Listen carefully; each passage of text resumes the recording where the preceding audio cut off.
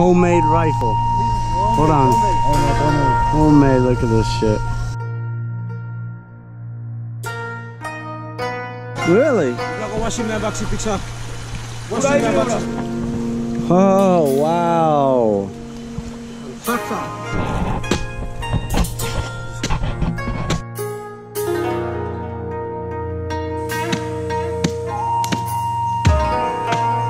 Bring to you man sex, fancy soap, strong men folk. Yeah, now go. Put your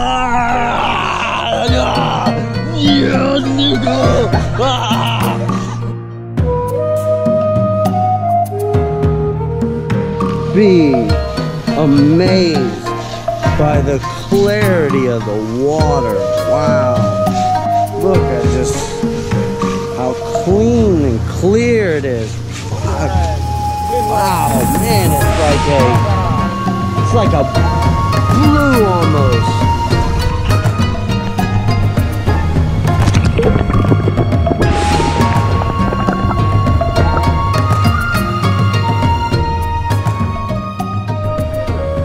That food was delicious. I'm all done. Ate rice with canned mackerel, canned tuna, or canned duck, goose or something, duck. And yeah, and with green beans, it was good. Rice, very good. And they have bananas over here. And so it's been an adventure. Thank you guys. You know, beautiful water up here, the insects and all the little flower making and the village people out here, and yeah, this is what we have. Oh, yeah, so, you know, you said it's too far? So we're off, we just grabbed something to eat. Check out this guy's hair. And smoking a joint. Yeah, man. And I guess we're going to this other camp with this old guy. My athlete's foot is freaking killing me. So I don't know, we've been walking since 9 a.m. at least. We probably left at 8 a.m.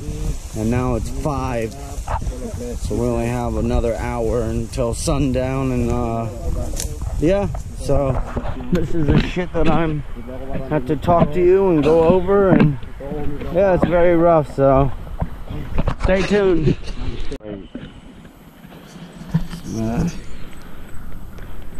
You can't really see it, but man, watch this guy, he's kicking with his toes. Very strong. Very strong. Kicking.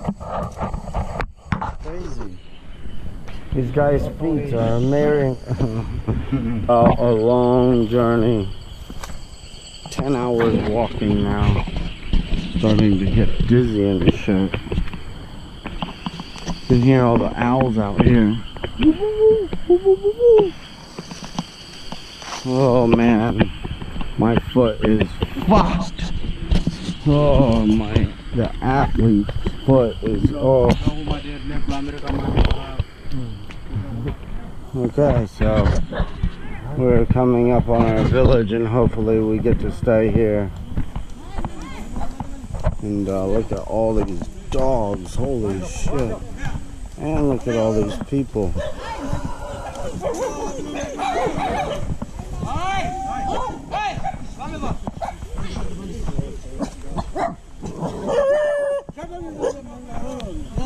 Hello. Hello, how are you? Hi. Hello. Oh boy. Hello. Good afternoon. Hello. He's a local man. Yeah. Okay. Thank you. Hello. Thank you. Hello. Thank you. Hello. Thank you. Okay. Good afternoon. Hello. Good afternoon. Good afternoon. Good afternoon. Good afternoon. Good afternoon. Hello. Good afternoon. Hello. Yes, hello. Hello. Good afternoon. Hello. Hello. Good afternoon. Yes. Hello. Good afternoon. Awesome. Awesome. Yeah, I am so tired, man. Holy cow. Very tired.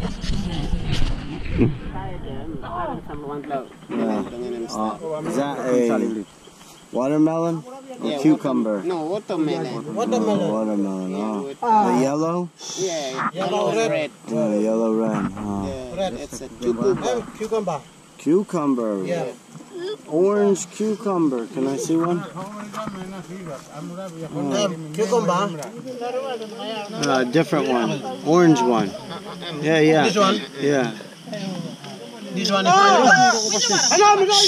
this one is young one. Wow. That's a young one. This is an old one.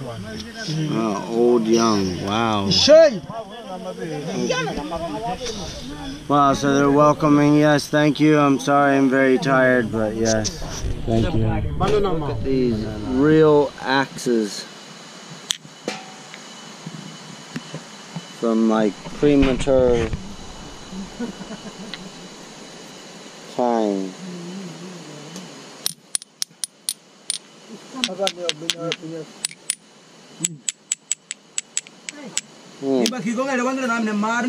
Amazing. Old. Hold on. So this is what me and the kids were playing earlier. I mean, I say kids, a 20-year-old acts like a 10-year-old here, but hey, they know how to have fun. So yeah, just with the creek here, how fast it is. Look at the beautiful water, clear. We just go over here and jump in and flow down. Yeah, very fast, but man, off on our other journey here. And I guess it's supposed to be like an hour, but maybe probably 2 hours with me walking pretty slow. My athlete's feet is a little better.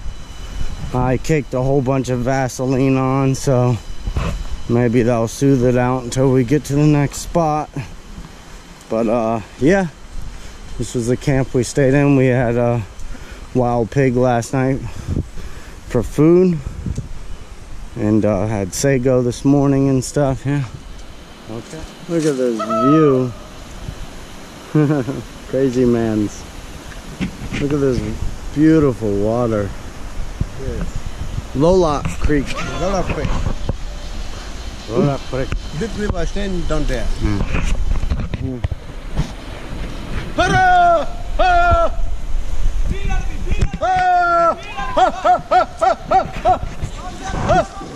So I'm leading the way here now.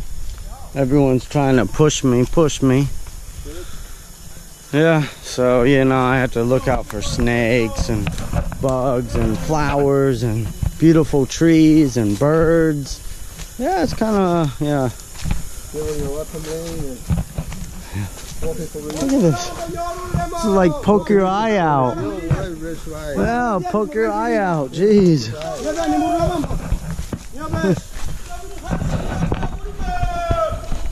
I don't know what that is.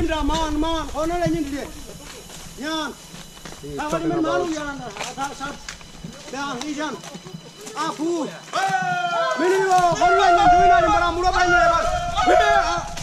This is how they act.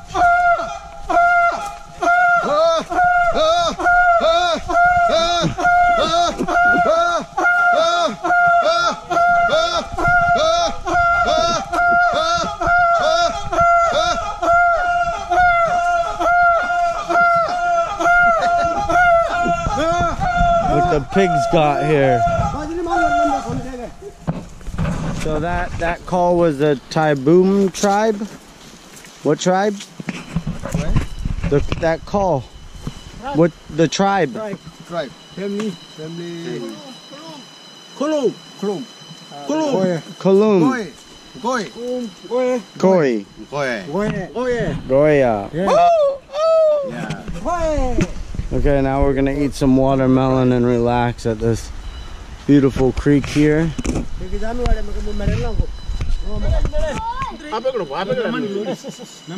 Wow. Yes, hello. They cut it like that with their machete. Look at all this watermelon we got here. Fresh, hot watermelon. This metal comes from mountain. Metal. This is an ancient. Oh, sorry, this is stone. Axe. Yeah, stone axe. Yes. Yeah, this stone comes from a mountain in Yerem village, and this stone is they usually to cut, making gardens and cut trees. And also this stone is special. They are buying marry when women's married. Then this one is like a kina to buy a marry. To buy your wife. Yeah, buy her. Buy your wife. Yeah, wife. From the father. Yeah. This is, So you would have to buy. Yeah, give maybe one or two. You can give her 2, 3 to buy a marry, and also you can give her pig. A pig. Pig on plus, yeah. In many countries still, in Indonesia and Timor-Leste, it's pigs. They grow they give like a goat and a pig, maybe cow to marry their wife. But here, you guys, when you marry your wife, do you still stay like your brother marries the sister of your wife? Yes, we still And stay in the family. Yeah. Crazy, huh? So when they marry, they take all the family and interbreed them together. But it's not incest, so it's pretty smart and good idea. So, you know, stay with the family. Amazing. Yeah. Thank you. And this is why their families become 50, 100 people. And they bring me out here for free, and we eat all this fresh watermelon from the village free. Because they don't care about money out here. They just live like normal human beings. Get a couple clothes and some solar panels and they're happy. Yeah, this one's we live because when the metal comes, we leave these things and we use metal today. Yeah, right. You use machetes and axes. Yeah. And also kina money, and this comes, we stop these things to themselves. Or buying The pigs root up stuff. Look at this lady carrying all these puppy dogs.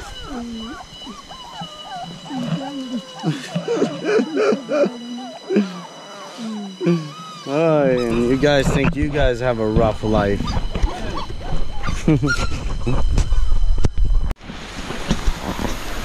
So this is like my first time getting caught in rain.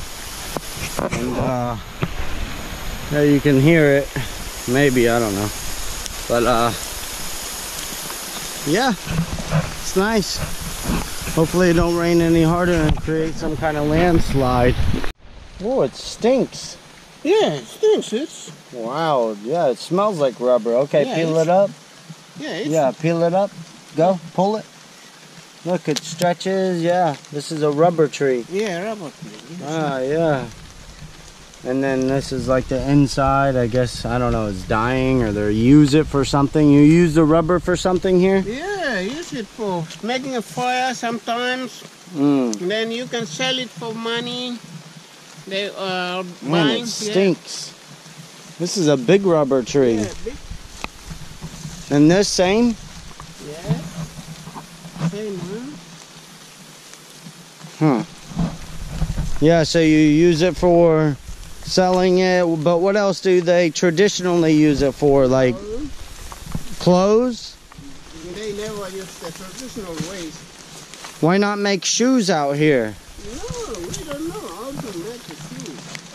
Well, your feet okay, huh? Your feet are very strong to walk on rocks all day long. Yeah, so this guy says they have fresh coconut up at the top. So if you come in, this is a way of saying, hey, don't touch my coconut. You see all the brush up? And this guy said that villages start fights over this stuff and will kill people. And this is what the village fighting is all about. So it's about food and not going on people's properties and just not, you know, people not having respect. That's what it really is. But yeah, it's a pretty cool sign. Okay, I would have never guessed that. I would have been like, what the hell is all this shit in the way? I need a coconut. Coconut is so good for you, and you can make coconut oil so easy, and you can make coconut juice and coconut pure coconuts and shaved coconuts, and you can cook with coconut, and you can, it's so good with dehydration for you. And oh yeah, I've made it. What the hell? We have made it to the other village, and hopefully this don't break. And yeah, different houses already. See the different walls. Last house used like sticks. What is this house made out of? Palm tree? Bamboo. Yeah. Wow. Look at the view. Wow. Oh yeah. But no creek here. Why do these people want to live not by the creek? That's the best place. Huh? Greens. Wait. Hello.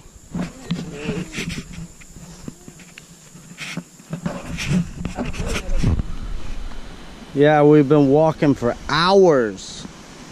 We're taking a rest. It's just beautiful out here, walking on this creek for hours long. So this is the airstrip that the rich missionaries come here to the villages and brainwash everybody. Yeah, cut all the trees down, burn them. They don't even use them hardly for their houses. They could have made nice houses. The missionaries should have brought tools and medicine and other stuff with them, but no, they just bring a Bible. Sad. So I just kind of wanted to explain a little bit here why some pictures are going to go through. And as you can see, my film is, maybe some of them are long, maybe some of them are short. I don't really know if I should make the film and then I should talk afterwards, but I'm doing the best I can. I'm just one person. This view right here that you're looking at with the mountain, the water and the mountain in the back, it was like a Disney film. It was so truly amazing. It was, the river was kind of a twirling river and it was going straight up the mountain. It was breathtaking. One of the most beautiful sights. So this picture coming up is the home and the way that they do their home. So the homes, they were amazing places because they were, for one thing, they were up really very high. And what that does when the home is up pretty high is, well, for one, the bugs stay low and insects stay low. The second thing they do is they're all constantly cooking in their house.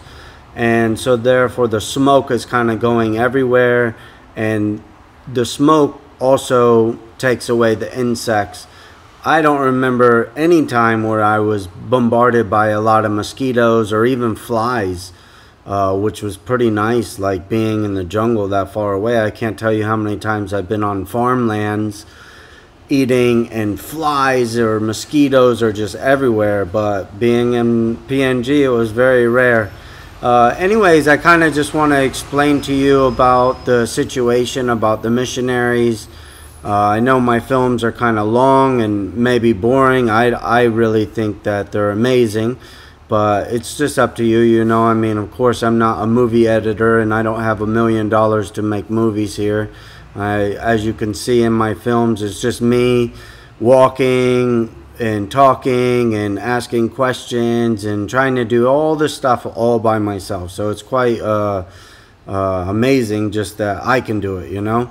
Anyways, I want to explain to you, I don't care if you're religious or not. I really just kind of want to explain to you how the missionaries work, and maybe you might be fed a different agenda of how they work, or maybe your family or friends or something like that was part of missionaries, and maybe they did help. And I'm sure there's many good people out there, but let's refer to how the missionaries kind of started out long time ago. You can kind of even see how missionaries have did things in movies and portrayed things, and many people might just believe, oh, that's just a movie, and oh, that's nothing. Well, let me tell you something. Every single thing in this world has truth to it, because a human being cannot draw something that they cannot see. It's impossible. You can put something together, like an elephant and a shroom or something like this, and you can put it together, and then you can make, you know, have an elephant shroom or something. But you could never, a blind person could never draw an elephant. They wouldn't have any idea what it is. So it's impossible. So movies work the same exact way. Movies, you cannot create a movie unless you've seen it before. So, or some type of story was told, and then therefore they narrate it into another story. Well, this is possible, and this is why a lot of movies that say that they are based on true stories, that doesn't mean that that necessarily movie was based on the truth. It might have been infrastructured with other things. So sorry, I had to take this off to make sure I'm not getting bombarded by other text messages. Anyways, the missionaries, let's go back 1,000 years ago or something, or even longer than that. The missionaries, when they went into these villages and stuff, for one thing, the people had no idea about religion. So you can go and you can tell anybody anything. It's called brainwashing, and it's very easy to do. Trust me, I can tell you many stories that I have going through Papua New Guinea to tell you how easily persuade they could be by me just being there. Okay? So for one thing, that these missionaries, they come there and they told me firsthand of what they did. Like, they come there and they say, oh, we want to tear down all this jungle land. It's flat. We want to make our Air Force, not Air Force, our airspace base for planes. You know, they're small planes to land. This is crazy. Like, this is how much money they have. But the people of villages, they don't understand about airplanes and money or anything like this. You have to remember, these people never even seen a dollar, have no idea what a dollar is. Actually, many people don't even know how money works, which is pretty sad. I really highly recommend you watch some YouTube channels on how money was created, how money is played out, who controls the money in the world. All these questions should be asked. They're not asked in school because school systems don't want you to know. So I highly encourage you to actually sit down and watch this and actually learn about some of this. Just, you know, these basic questions. Where did money come from? Why was it created? Who controls the money in the world? These questions should be answered, and you should know. What is going on? Why does this keep popping up? Anyways, when you go to these villages and these missionaries have come there, they basically told the people, hey, we want to cut down all this forest land so that we can land our airplanes, so we can come easier in and out of your area, so we can brainwash you people, okay? Because basically these missionaries gave nothing to these people. Actually, what they did, they come and they stole everything. So according to the legends of PNG, about 400 years ago, the Germans actually invaded or conquered or came about to PNG. And about 400 years ago, when they came there, they basically, the people, the locals and stuff, and the myths or the stories still go around where they say that you can go down the rivers and it would be nothing but shining jewelry, diamonds and rubies and gold was everywhere, laying right on top of the riverbed stones. And the people there, they had no idea that this was worth money or anything. To them, they just thought it was another rock. That's it. They just thought it was a stone. So to them, they just left it there. They just left it there, and when the Germans came in and they brought a little bit of clothes and a little bit of insights of brainwashing materials of religion, the people, the village people, as you can see even in my film here, of how happy they are to see me, how much they just come out shaking my hand. They want to talk to me, they want to feed me. This is how the people truly are there. It's so amazing how the people are, like, to just approach you like this. As to most people in their minds, they look at films and people die on certain islands, like the island near India, or they go to the Amazon and people are very scared. But here they're not. They're actually more wide open about it, like, oh wow, a new person, you know, come, you know. It was really amazing, because not one time I had any problem with anybody, and every time was just a blessing that people just was giving me a place to stay, giving me food, and just praising me, almost like telling me, stay, please stay longer. Anyways, so I got, right now I have a green wall behind me, so I want to do a new film, and I'm hoping that it comes through. I want to do my film and then play my old film on my PNG and have my face kind of in the corner in the middle of the film. I don't know. I'm going to see if it works. If it doesn't, I'm just going to explain to you what I am doing right now anyways. So when the people invited me and stuff, they did the same thing with the missionaries of the Germans. And the Germans come there and seen all this gold. This is kind of how World War I and World War II came about also. So I'll kind of explain to you the reason behind this too, because when the Germans come there, seen all this gold, the people basically, the Germans said, hey, we need to pick up these rocks, I want them. And the village people were like, why do you want the rocks? Okay, we will give you the rocks, take all the rocks you want, take them all away, we don't care, you know. And the Germans kind of brought a little bit of things to them, like some salt, pepper, some maybe different plants and you know, different small little things, while also bringing the people the brainwashing materials of religion. So basically, this is how Germany got rich. You know, a lot of people do not know this, and it's probably not really written in history books too much. So you would have to really dig deep to understand this, and I'm just letting you know the truth because this is what they've told me. So once the Japanese people came there during right around World War I and right before World War II, Japan kind of invaded Germany. And this is kind of where Japan and Germany are connected together, but no one really understands why, or the reason why were they connected way out into the islands. So the islands is because it was full of gold.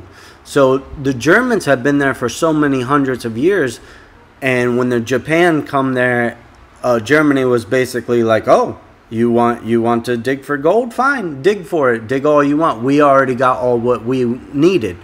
So the Germans just basically let them come in. And the Japanese are very smart people.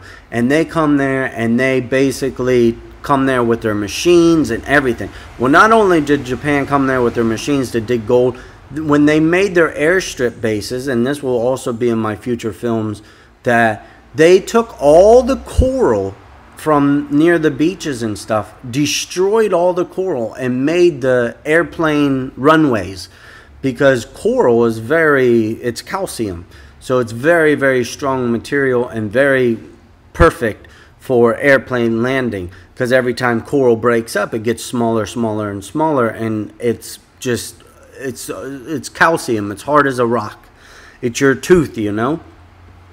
So over time, this is how the Japanese destroyed all the corals, or most of them, to make their runway of their planes. And this is how Japan got so strong, because of all the gold and jewelry and everything they were searching for on Papua.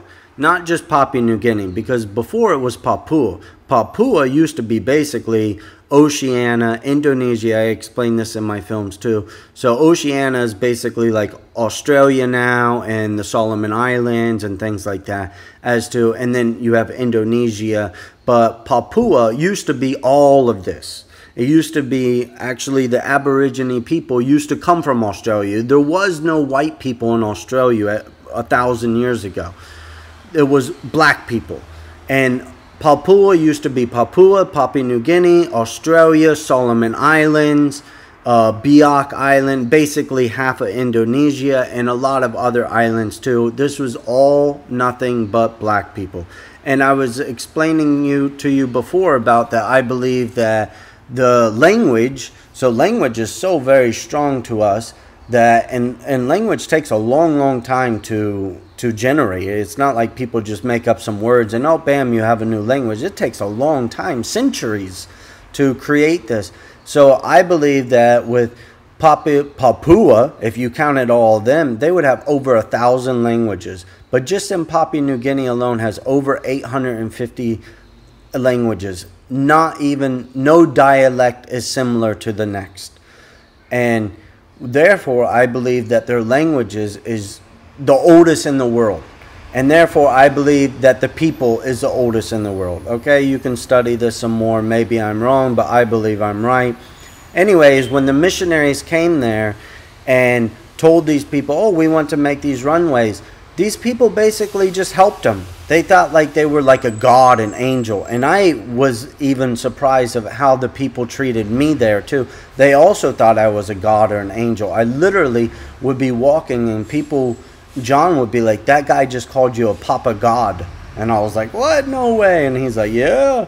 And anyway, so if I want to, and maybe you might think I'm racist, but I'm not racist at all, because I'm going through villages and everything. But the people actually, if you look at the world as a color code, same thing as women or even men look at plants, or specifically roses, as a color code. You see white as like a healing, you see red as love, and black as evil, and so on and so forth. Well, white is definitely like the prime color of healing and stuff. And sadly to say, okay, the white people, we are looked at differently than the black people. And this is just because the context of our eyes and how our mind works, and the philosophy behind how we were created. I'm not saying that we're better than anyone else, but I do feel that the color code makes you more vibrant than another color. Okay? Let's just keep it as that. And I feel that when the people first initially see white, they automatically feel this different vibrant energy. And when you see this, automatically then you adjust your thinking and your compassion about everything. So when the people seen me, they instantly thought, wow, this is like a God, this is a Jesus. And I'm sure that this has been infrastructed in their mind over the religious beliefs, thinking that Jesus is white. Maybe he was black. Who really knows? But I just think that being with this instantly makes people automatically adjust to the situation. So therefore, when the people seen me, they automatically seen me as this supreme being, if you want to say that. I'm sorry, like I say, I'm not trying to justify anything. I'm just telling you the truth of how I felt and how I really seen it out there. And if they seen me as this, imagine them 1,000 years ago, how they would treat the people. And how easily it is to manipulate a person when they're so in love with you. This you can easily still do to this day, just by where if a man or a woman is in love with another and people actually use or abuse them. This happens all the time. So same thing way with the religious people and the way that the people manipulated people to get what they wanted to get. They still do it to this day. Governments start race wars all the time. This again, they do it to manipulate people, to do whatever they can to keep the power and money in charge. So think 1,000 years ago was even more easily to manipulate the people. And when the people got manipulated, that's what happened. Germany manipulated them. Then when Japan came in, Japan didn't kind of manipulate them because Japan already had the power. This is kind of when guns were already created, swords and cannons and all this. And Japan was during this time frame, Japan was one of the most supreme countries in the world, and they had the mentality of killing quite easily. And even hearing the PNG people's stories of how easy it was, where when Japan came in, and if the people didn't listen to them, Japan people will wipe out whole entire village tribes. So what these villages and people used to do is when Japan came in, they hated Japan because they killed so many of them. And the PNG people are survivalists, and they know how to survive in the jungle. So they all left their villages and ran deep into the jungles. And over the next, I don't remember a time frame, but over the next, decade or so, Japan was basically overrunning Papua people, stealing their gold, enslaving the people to demand people for the gold and stuff. And then what had happened was, during World War II or right before it, is when America invaded Papua New Guinea. And this, again, isn't really talked too much on history books because it's all hush-hush, don't say nothing, nothing ever happened there, blah, blah, blah. But the real story of what happened was Papua, which has the biggest gold mine in the world, is called Tamika. Google it. It's so huge you can see it from outer space. It's so huge that there used to be snow in the mountaintop of Papua, and now there's no more snow because they're digging so deep down into the ground that all the Earth's heat is coming up and melting all the snow. Sorry, there used to be glaciers and no more. You can Google all this if you want. And guess who owns the company to dig the gold? An American company. Wow, oh, shoes. So this is the reason why basically America just drew a line directly into the center of Papua to say this is Indonesia and this is Papua New Guinea. Who controls Indonesia? America. That's why Indonesia has full of American military weapons. Okay? Again, I'm not trying to preach any of this. I'm just giving you the highlights. I hope you can look it up and Google all this stuff on your own. And I just kind of want to give you the basics on all this knowledge that I gained from being there. And I really hope you look it up.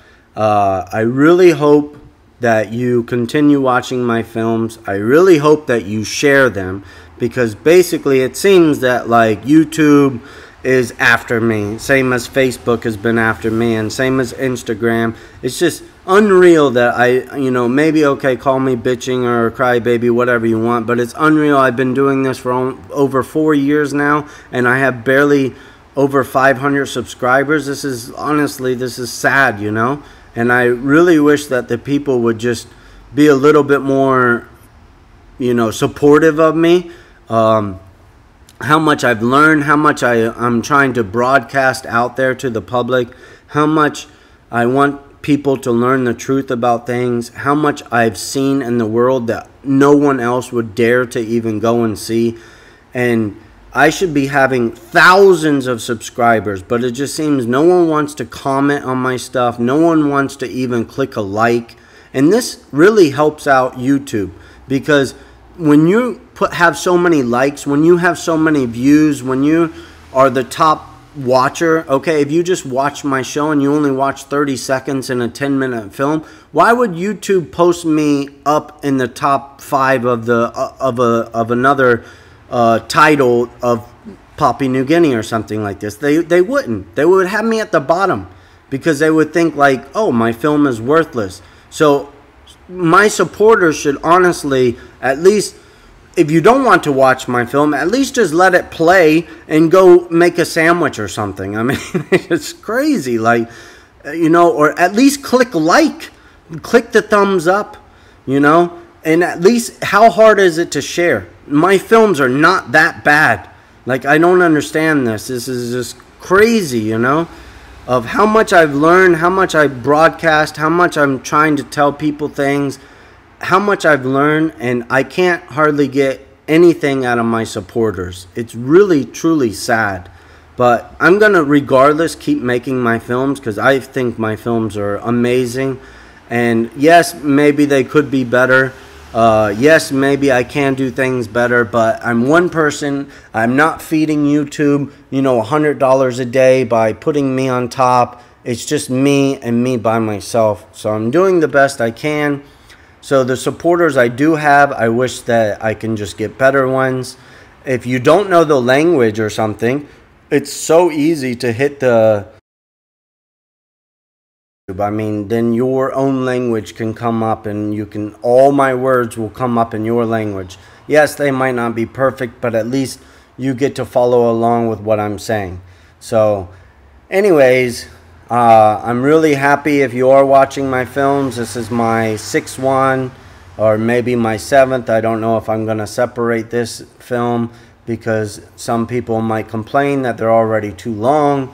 This is why I wanted to make a movie series out of this and hopefully try to sell it. But again, with my supporters, I'm going to get nowhere. So I might as well at least try to gain more support and more views, at least by making these films. I did do so much. I seen so much in Papua New Guinea. It truly was an amazing experience.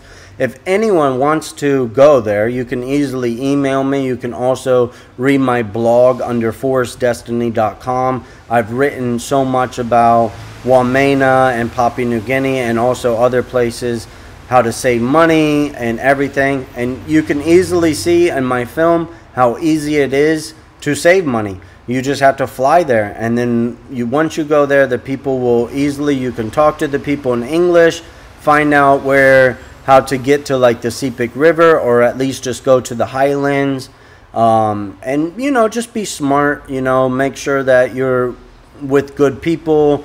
And you see how the people carry homemade guns around. They honestly, they act like they're gonna go to war, and I don't want to frighten you or anything, but I never seen anything when I was there. I thought it was a joke almost. Like, why you people think that everyone is out to get everybody? Because I didn't see nothing wrong with anything.